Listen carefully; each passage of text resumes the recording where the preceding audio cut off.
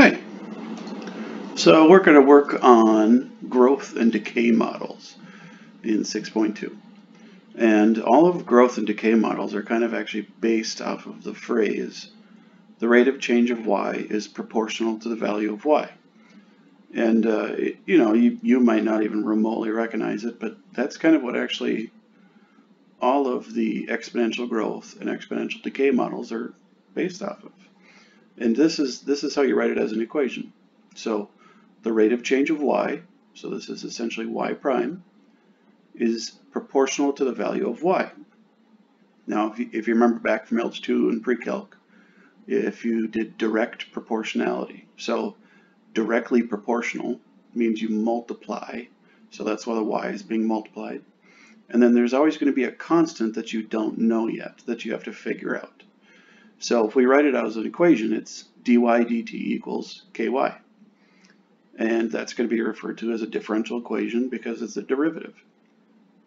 And if we want to solve differential equations, we essentially are going to do it as how we always have. So we're going to integrate it. Okay. So I'm going to, how should I say this?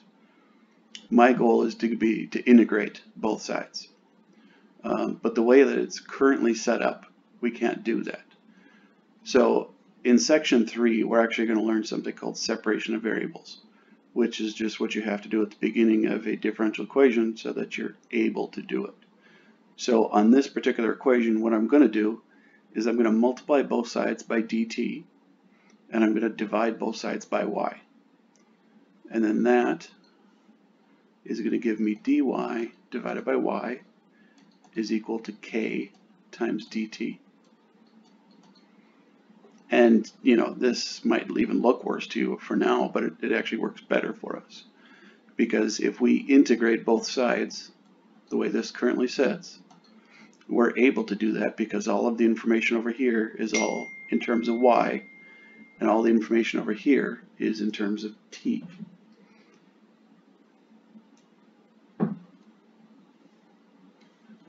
Now, integrating derivative over original, or if I wanted to rewrite it, I could write it as y to the negative 1.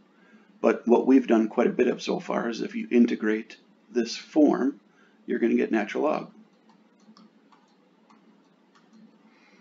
And if we integrate the right-hand side, k is just a number multiplier. So this is essentially like us integrating 1 dt, which would become t, and then your multiplier of k follows with it. So it's going to become kt. And then we could write a plus c on both sides, but we don't traditionally do that. We usually combine them together into a single c. And our goal, if we can, is to solve for y. So if I were to go about trying to solve this for y, I'm actually going to have to put it into exponential form because currently I'm trying to solve for something inside of a logarithm. So this is the same thing as log base e, which you don't necessarily have to write it, you can think it.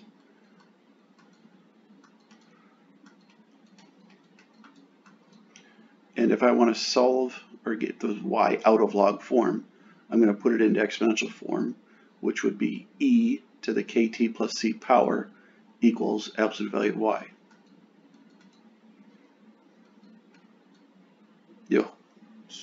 Excuse me.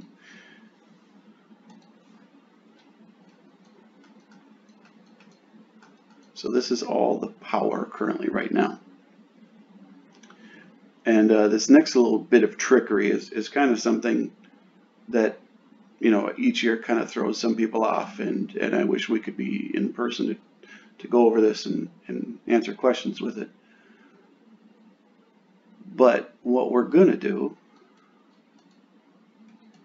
is instead of me writing plus in the exponent, I'm going to write times e to the c. So this is basically backwards from what we traditionally will do. Normally, if we have two of the same base, we put them together and add the powers. The reason I'm doing this is to make it actually slightly less complicated. E to the c power is very similar to what we've done in the past when any numerical operations on C, it just kind of absorbs it. So e to the c is just going to turn into c.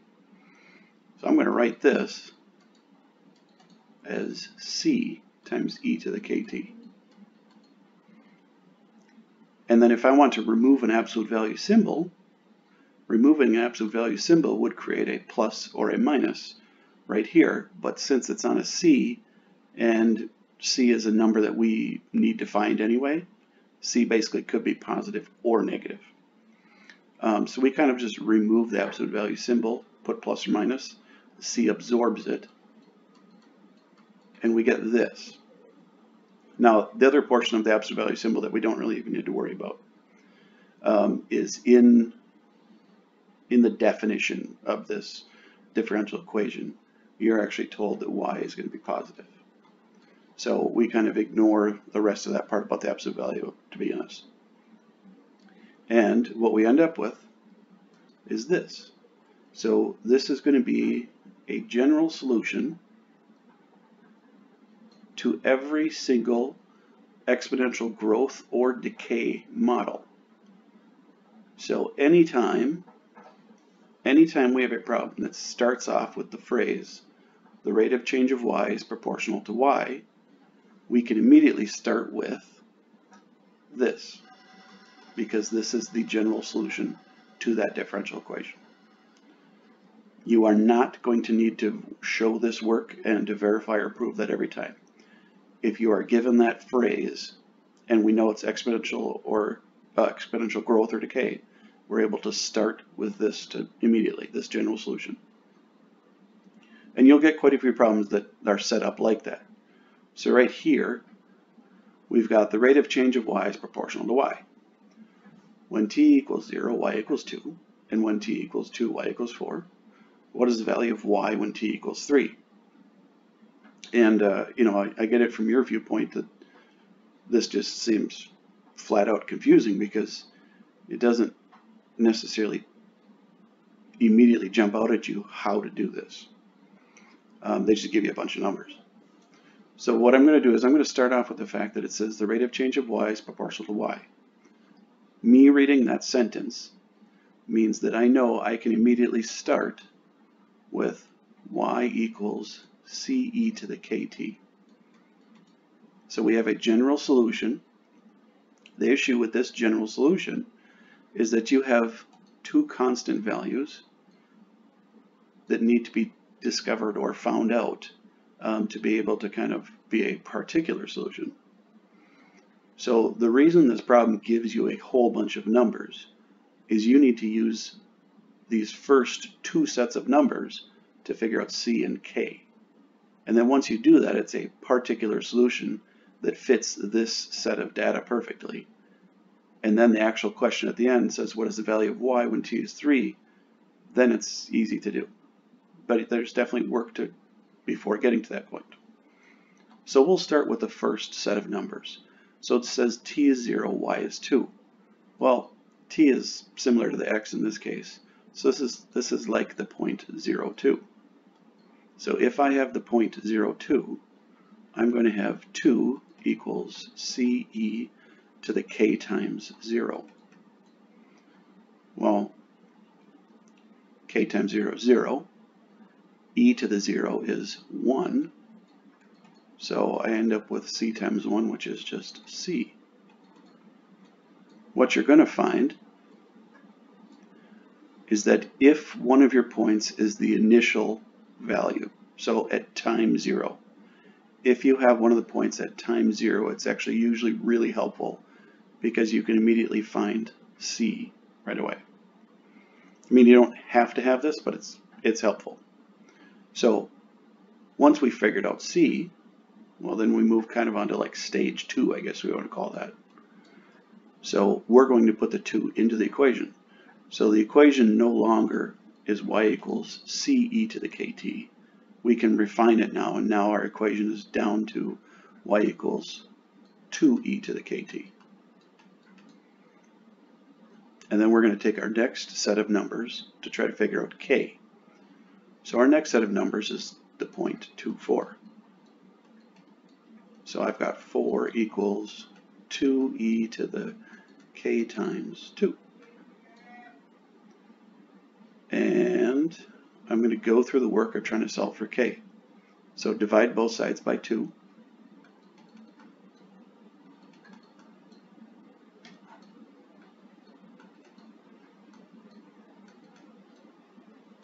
Right, there's 2k. And I need to solve for a variable. So the way that you guys were taught previously is to take the natural log of both sides. So we'll do that. Natural log of e to the 2k. The whole reason we do this is so that this exponent can move out front.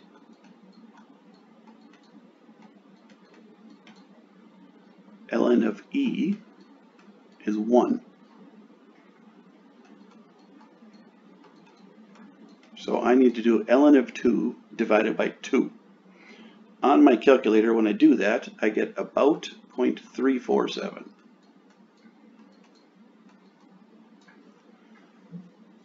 Well, so far we've figured out c, and now we've figured out k. We kind of moved to stage 3. So now we actually have a particular solution, because our equation is y equals 2e to the about 0.347 t. Oh, that was a terrible 7.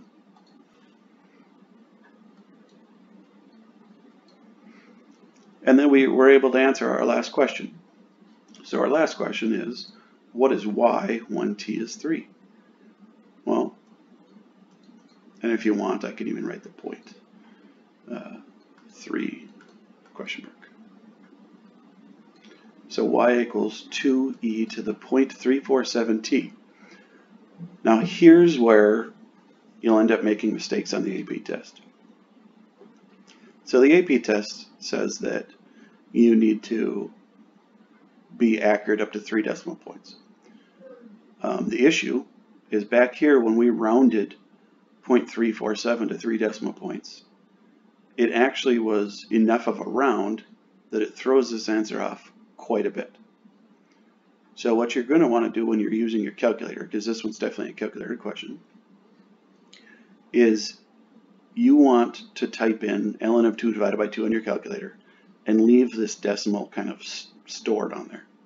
So this was the last thing I typed in my calculator. On your calculator, there's a button that says ANS. It's near the bottom. And what that is it's your calculator reciting the previous answer. So you are going to want to use that answer button rather than typing in 0.347. If I do that, I get y is equal to, where is it? 5.657. And if you go back through and recalculate this and put in 0.347, I believe this ended up being 5.668 or something like that, but it ended up being quite different. So if you're doing the AP test and you want your final answer to be accurate to 3 decimal points, you kind of have 2 options. One is during the problem, don't be accurate to 3 decimal points, be accurate to much more, like 6 or 7. And then that way your answer at the end would be accurate to 3 decimal places. It's kind of somewhat like sig figs from chemistry, is you want to have your work throughout the problem be much more accurate so that your final answer is accurate to 3 decimal places. Okay, let's try another one. And if I were you, I guess what I would recommend is to try to pause the video and see if you can do this one on your own. Let's see if I can scroll a little better. Nope. Just pause the video, see if you can do this one on your own first, and try to figure out the final answer. And then, I'll work it out with you here when you come back. Okay, so the fact that it starts off with a sentence, the rate of change of y is proportional to y, means I'm going to start off with y equals ce to the kt. And then I need to find both of these constants finding two different constants requires two different sets of data. And then it would be called a particular solution. And then I can use my particular solution to actually find the question at the end. So first piece of information I'm told is the point 0.04. So I will plug that in.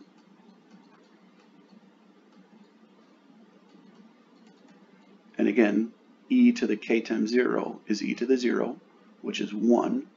So I find my c value right away.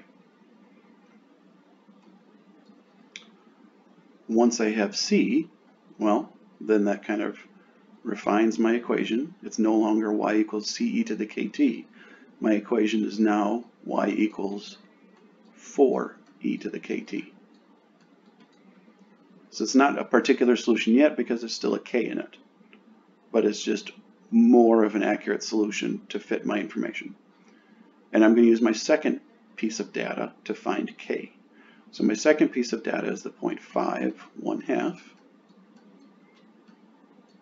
And then this is going to give me 1/2 equals 4e to the k times 5. Well, my goal is to solve for the exponent, so I need to get e to the power by itself. So divide both sides by 4.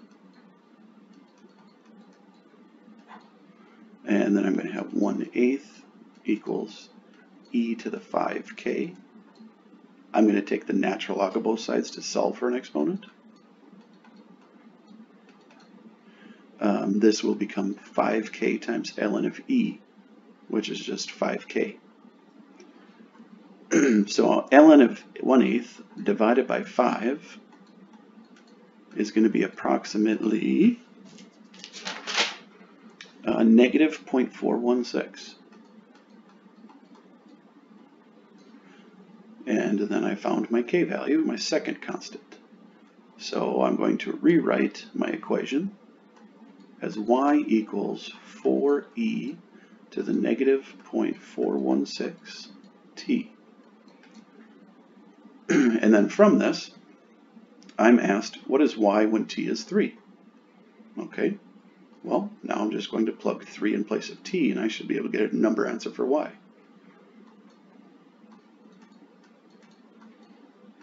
And similar to before, when I'm actually calculating this, I don't want to use negative 0.416.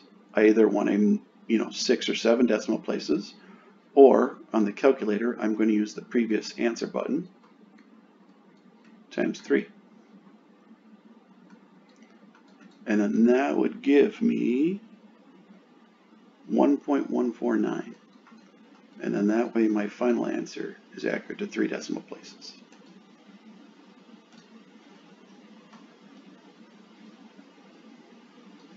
Okay, excellent. There's part 1 of the section.